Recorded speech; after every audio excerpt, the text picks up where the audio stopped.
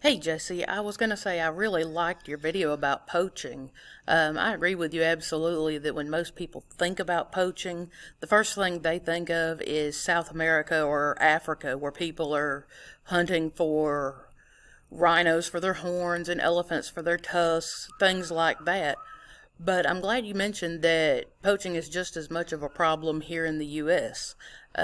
Where I live in Georgia, it's actually really common to see that people in the community sometimes will even brag about that they're going shining, is what they call it, which is like you talked about, driving up and down the road with a light looking through the fields, looking for deer to harvest.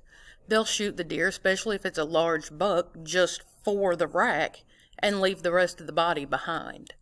And I do understand the point of hunting if you need the meat to survive, but not trophy hunting and not poaching just for that point of getting that trophy. So I think you did a great job, and I really enjoyed watching your video. Have a great day.